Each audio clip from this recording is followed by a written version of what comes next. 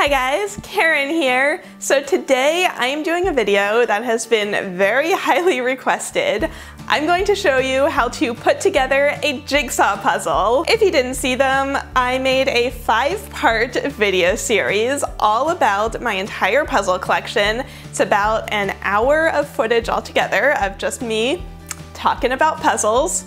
That's what I do with my life. And when I made those videos, a ton of you guys asked me to show you guys all of my tips and tricks for putting together a jigsaw puzzle, especially because a lot of you are heading home for the holidays and maybe your family all likes to do a puzzle together. Now you can go home and you will just be the puzzle expert and everyone will think that you're super cool because you're really good at puzzles. Because that's how that works. All right, so let's get started. So this is the puzzle that I decided to use as my example. It's made by the company Cloudberries. It's their origami puzzle, and full disclosure, they did send this to me for free, but they're not, like, this isn't a sponsored video. They're not paying me to talk about it. So I have not done this puzzle before. It is still sealed in the bag. So let's just go ahead and cut that open and pour out all of the pieces. And double check that we got all the pieces out, because I've definitely thought that a puzzle came missing pieces, and then I dug the bag out of the trash and oh look, there was like 1 or 2 pieces stuck in there. Step 1 is going to be sorting out all of the edge pieces from all of the inside pieces. So here's how I like to do that. Take this box, put it to the side, and then I actually grab a second puzzle box. I'm actually just gonna take the top of the box. I'm gonna take the bottom with all the pieces and just put that to the side in a place where no one's gonna knock it over and lose all of these pieces. So basically what you do is you just pick up a handful of pieces and then you go through it and you put all of the inside pieces here in the big box and you put all of the edge pieces just down on the table in a pile. And as you're moving all of the inside pieces over to the second box, make sure that you put them all face up. So as you start to fill up this box, you're gonna have to start layering the pieces on top of each other, but that's okay. Just make sure that you keep them all face up. And a good rule of thumb for the timing of this step is that I found it takes about a ½ hour per 1,000 pieces. So I also just want to say up front that there is no right way or wrong way to do a puzzle.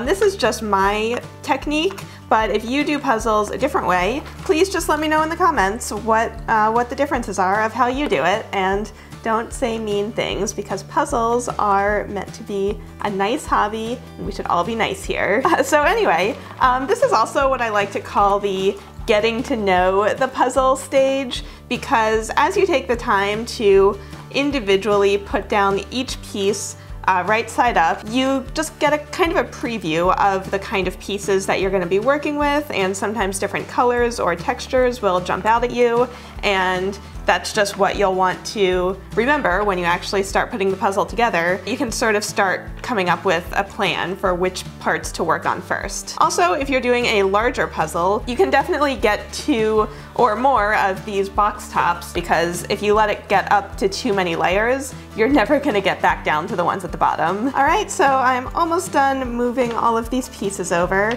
and I know that this might seem like a lot of work up front before you even get to the actual puzzling, but trust me, doing this now is gonna save you so much time later. All right, so there we go. We can just move this empty box off to the side for now.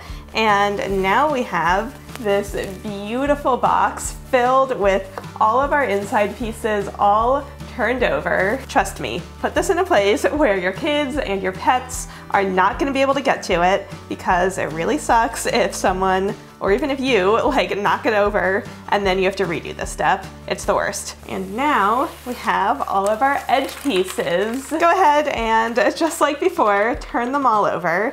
Basically, after this point, none of your pieces should ever be turned over again. I don't always do this step, but for the sake of this video and like puzzling best practices, I'm going to. You can turn all of the pieces so that the edges are all facing the same way, and it's just a lot easier to see everything that you're dealing with if they're neatly organized instead of facing every different way. So I actually have this little puzzling superstition, and this is just me, this isn't a common thing, but I have a superstition that the first two pieces I put together have to be right. And if they're not right, then that's just a bad omen for the rest of the puzzle. So I always make sure to pick two pieces from my very first ones that I am absolutely sure go together. And I'm pretty sure they fit together. Look at that. So that means we're gonna have a solid puzzle doing experience. So at this point, you just kind of start putting the pieces together. There's not really much else to say there. And you have to be careful of pieces that look like they might go together, but don't quite. Like these, if you're just kind of doing it really fast, it might look like that's all one section. But if you look at them really close, you can see a little gap in between the pieces. And so if we look at pieces that actually do go together, there is no gap there. And it's really fun when you start putting together big sections like this. And as you do that and you know like which part of the puzzle they go on, like I know this is part of the side, I'm just gonna move that so it's facing the right way, because otherwise you're gonna be moving giant sections around and that is not fun.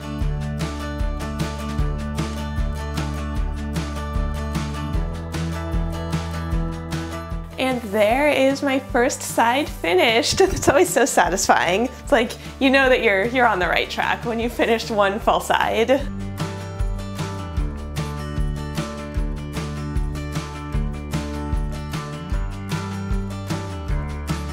All right, there it is, the entire edge. It's always so satisfying when you finish the entire thing and you don't have like one or two pieces missing that you have to still search for in the box. So now we're gonna bring back this, this box that we prepared earlier with all of our pieces. And as you go through the box, just use a very gentle like sliding motion so that you're not like pawing through it and turning over all of your pieces. The point here is that you want to be able to see all of your pieces face up. Also, and this just takes practice, you just have to develop an eye for really little sections on a piece that go with what you're looking for that you think you're gonna need. So I'm actually pulling the bright yellow as well as this kind of tan color, just because they're very similar, so it's a little more time efficient to pull more than one color or pattern at once. And obviously, as you continue doing the puzzle and more of these pieces end up on the board and put together, this part will start to go a lot faster because there will be less pieces to look through to find what you're looking for. Fewer pieces? I think that was supposed to be fewer pieces. All of you grammar people, don't come at me. This isn't scripted, I'm just talking. Okay, so I've been through most of the box and there might still be a few more pieces in here that I can grab later, but I'm gonna put that to the side for now. And now something that I saw when I had some of my friends over, something that I saw them doing that really bugged me is they would like stack the pieces on top of each other as they were working, and you never wanna do that because you wanna be able to see all of your pieces. So yeah, there's not really much else to say here. You just start putting them together. And honestly, this is the best part of it for me, is actually like putting the pieces together. I feel like getting to this point, it's almost like a delayed gratification because we've done so much work organizing those pieces that we turned over, doing the edge, pulling all of these pieces, and now we finally get to start doing an actual puzzle. Okay, so that is this first yellow section finished, and it actually attaches right here to the edge. So I'm just gonna put that in place, and I think that's looking great so far. So I have this section finished, and I have 3 pieces that don't seem to attach to that yet. So I actually can tell that this piece goes over here. And then I'm just gonna put these 3 pieces that are kind of similar colors just over here next to it. And this is why I can't do puzzles with other people, because in my head, now I know that when I'm looking for a piece with these colors, they're gonna be over there. but if someone else came in and like moved them all around, I would have no idea where my pieces were. So honestly, at this point, we're just kind of repeating everything we just did. I think this time I'm gonna look for all of the pink pieces that I can. So when you're looking at some pieces like this, it can be a little overwhelming and you might not really know where to start. I find that you just pick a piece like this that has a very distinctive section in it. So I'm pretty sure that's gonna be this piece. There we go. So now you pick another side, and I think this piece goes there. And now you have two sides, and so it's a lot easier to find the corner of a piece than it is just to find one side of it. So I'm pretty sure that's this one. And then you just continue like that. And honestly, it just takes practice and doing a lot of puzzles to be able to visualize the piece that you need and then quickly spot it in the pieces that you have around you. So don't feel like you have to finish each section before you're allowed to move on. If you've just been like staring at a bunch of pieces and nothing is coming together, just put those to the side and then move on to a different section for a little while, and when you come back to that first section, you might see something that you just missed before. Okay, so once you have a bunch of these sections figured out, we can take a look at the box to figure out where on the puzzle board they go. Now, if I wasn't doing this on camera, this is definitely the kind of puzzle that I would do without looking at the box and just try to figure out on my own from the pieces how it all comes together. But I don't want this video to be 12 hours long, so to speed it up a little, I'm just gonna look at the box, and then I know that this pink one goes about here. I know that this red one is over here. Oh, and this one actually connects to the side, so that's handy. This other red one, it looks like, is kind of in the middle over here. And then this orange one comes up here next to this red guy on the side. So something to keep in mind as you start searching for your next section that you're gonna work on is to always keep an eye out for pieces from the previous sections that you've worked on. So even though right now I'm looking for these orange pieces, I'm still keeping an eye out for anything yellow or pink or red. And if I find something like that, I can just take a look at what I've already done and fit it into place. So again, this is where doing a puzzle alone has its benefits, because you know what's finished and you know what pieces you're still looking for. Another thing I sometimes do is if I find a lot of pieces that might slot into the board somewhere, which will happen more and more as you fill in more sections of it, I just take any pieces that I think connect to anything else they've already done, and I put them in a separate pile. And then after I've finished gathering all of these orange pieces, I'll go back to this pile of other pieces that I think I know where they go, and I'll put them all into place at once. And then I'm not constantly interrupting, looking for pieces and putting stuff down, and etc. All right, so before I get started, as I said, on these orange pieces, I'm gonna take these pieces that I pulled, and honestly, a lot of finding pieces like this and getting really fast at puzzles is just developing a good eye for the teeniest, tiniest little sections.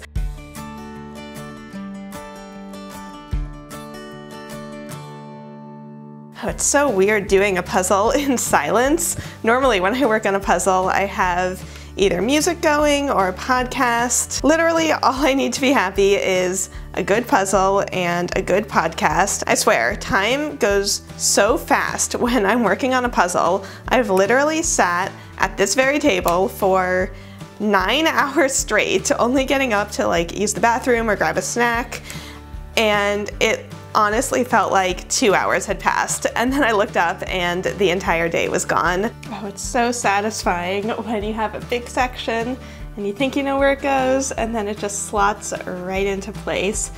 Would you look at that? It's so beautiful. So you can see that, just like I mentioned before, now that we have so many pieces out of this box and on the board, it's a lot quicker to just shuffle through these, and there aren't quite so many layers that you're trying to very delicately dig through. Also, I just want to say that even though I am speeding up a lot of this footage so it looks like I'm doing this puzzle very quickly, I still get a lot of pieces wrong. I still try things in the wrong spot. It's not a race, don't worry about how long it takes.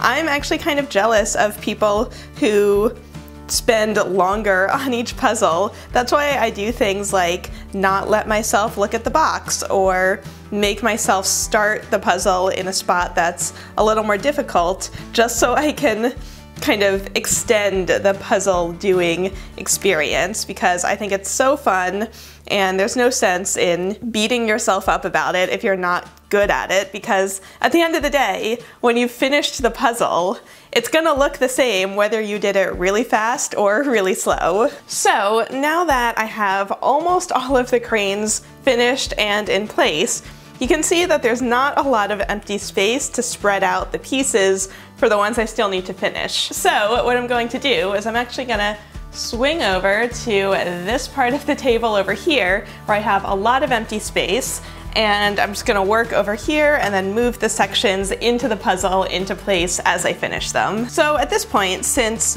I've finished almost all of the cranes, I'm pretty much pulling every piece that I see that has any part of a crane on it, whether it's these last few that I still need to make, or if it's one that I've already started and I just see a few like little edge pieces. I'm just gonna pull all of those and then put them into place like you do in a puzzle.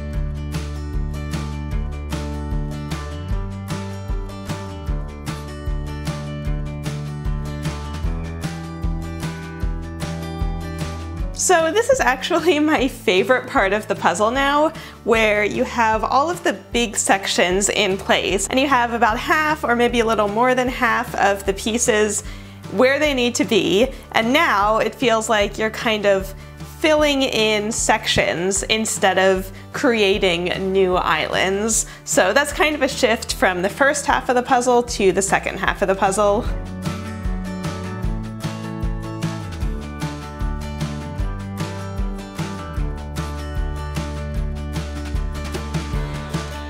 Alright, so now that I've put in place all of those pieces that I had pulled out the last time, I'm gonna take one more pass through all of these blue pieces, and I'm gonna pull anything that I can find that has even the tiniest little bit of paper crane on it. So the reason why I do this is because even though there is only the teeniest, tiniest sliver of white on the edge of this piece, there are only so many places in the puzzle where this piece could go. It can only go on the outline of one of the white cranes. So that's a little bit of information that lets me figure out where this piece goes. And since we have a whole lot of blue that we're going to be filling in, I want to minimize that as much as possible. So any pieces that have information that limit where on the puzzle they can go, I want to put those in first and get them out of the way, and then I can concentrate on all of the blank blue that is in between them. Alright, so now that all of those pieces are in place, you can see that if we bring back the box, basically the only pieces left are the blue that goes in between all of these cranes. And I'm sure you're wondering, like, it's easy enough to put together different colors of cranes, but how the heck do you even start to tackle this much blue? And I have got a little trick for you. Basically, we're going to bring back the bottom from the original puzzle box, just so that we have a little more surface area to work with. And then we're going to sort the pieces by type of piece. Alright, so that is all of the pieces sorted by the type of piece. So if we look at this box, we have the most common type of puzzle piece, which is this one. You can see it has 2 outs on each end and then 2 ins in the middle. That's kind of the classic puzzle piece. So I have all of those here in this box, and they're all pretty much all facing the same direction. So next, if we look at this box, over here on this side, we have these pieces, which have an out on the top and then 3 ins. So we have 2 of these little square guys on the bottom. Next to them, we have these, which have 2 outs and they have this little corner between them, and then 2 ins and they have 1 of those little square guys. Then in this section of the box are the kind of triangle shaped ones where it has 3 outs with 2 of these little corners in between them, and then 1 in on the bottom. And then up here on the top, we only have 1 of these guys left. It has 4 outs, and we've got a couple of these guys which have 4 ins. So again, it might seem like a lot of work to sort all of these out, but I promise that when you have so many pieces that are the same color, it makes it go so much faster in the long run. So for example, let's take a look at this piece. You can see we're looking for a piece that has an out here and then an in and an in. So it has one of these little square guys. So that means that everything in this box, I don't even have to worry about. So I know it has to be either these or these. And so that gives me way fewer pieces to look through in order to find the piece I'm looking for. And I'm pretty sure it's going to be this one. So let's try it out, and it fits. Okay, so now I know I'm looking for this piece, which is going to be in this box. So I can disregard basically half the pieces I have left. So I'm pretty sure I've got it. I think it's this one. There we go. So now we can just kind of continue that for the rest of the puzzle. Another thing to keep in mind is your color perception. So for example, I can see down in this section, the blue in the background is very bright. Whereas up here, and I'll show you 2 different pieces to compare, you can see this is a much darker blue. It's a very different blue than down here. So if you want to practice your color perception, I actually have been playing this iPhone game called I Love Hue, and it just, basically the entire goal is to just put colors back in order. There's no time limit, it's super relaxing, but you really get to practice your color perception and just be able to recognize different colors a lot more easily. And I found that I am very good at that game, but I think that's because I've done so many Jigsaw puzzles that I have practiced my kind of color sensitivity, and so I can just very easily put colors in order. And so if you're not good at it, playing that iPhone game is kind of a lower stakes version of doing a big jigsaw puzzle like this, and it's an easy way to practice your color perception on the go.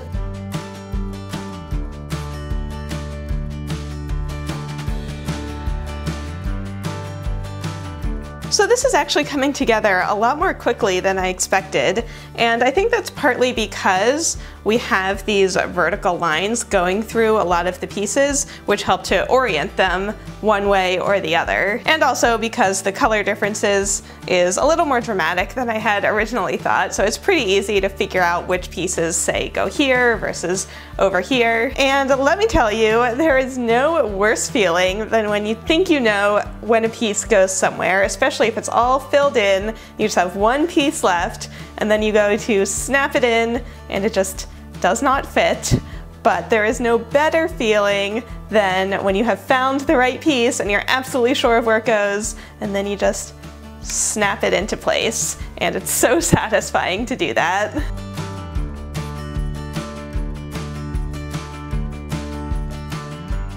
I feel like every puzzle has one piece that you just cannot find, no matter how hard you look for it. For me, it is this piece right here. It has this funny little square thing on the end. I've spent so much time searching for it, and I just cannot find it. It'll turn up eventually, I'm sure, but it's really bugging me right now.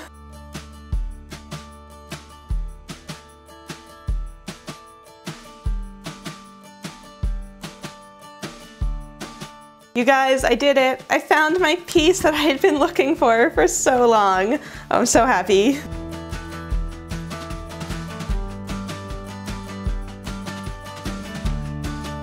So this is another phase of the puzzle process, and that is when you've put in enough pieces that you can see all of them all at the same time. We just have one layer of pieces, I can see everything that I have left, and so now when I'm looking for a specific piece, I know that it's gotta be somewhere in here and it's not covered up.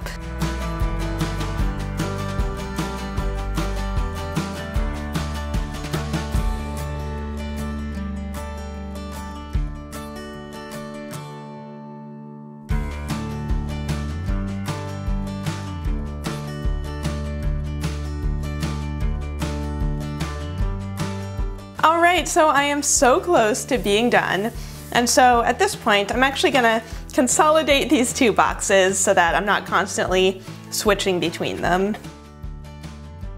All right, and now I have all of my pieces left right here. I only have to look in one spot, so let's finish this guy off. Oh, and also, please ignore what I said earlier about the blue coming together a little quicker than I expected, because it has not been going very quickly, and I'm pretty sure it's taken longer just to do like half of the blue pieces than it took to do the entire rest of the puzzle.